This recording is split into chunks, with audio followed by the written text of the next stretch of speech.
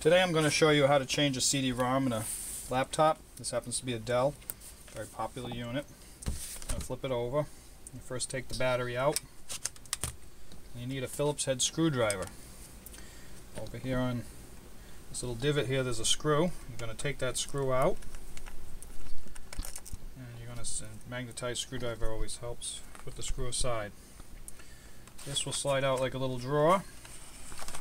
And there's the unit. Now I need to snap off the bezel on the front. So the first thing I want to do is open the door. This is a paper clip. You could have opened it before, if it was still functioning, if you could have opened it before you shut the laptop off. Alright, these snap in. You need a flathead screwdriver. You go in there like this, and you hear it snap. There's one. Over here on this one, that's two, and it's off. Put that aside. Pick up the new one. Back in the same way it came out, right in there like that, and you should hear it snap. Two snaps. Flip it over, insert it back into the drawer. Make sure it's all the way down. Pick up your screw. Push that back in again. Just like that. Put your battery back in.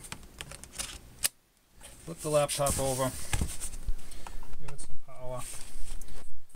Open the door and push the button, and that's how you change a CD-ROM in a laptop.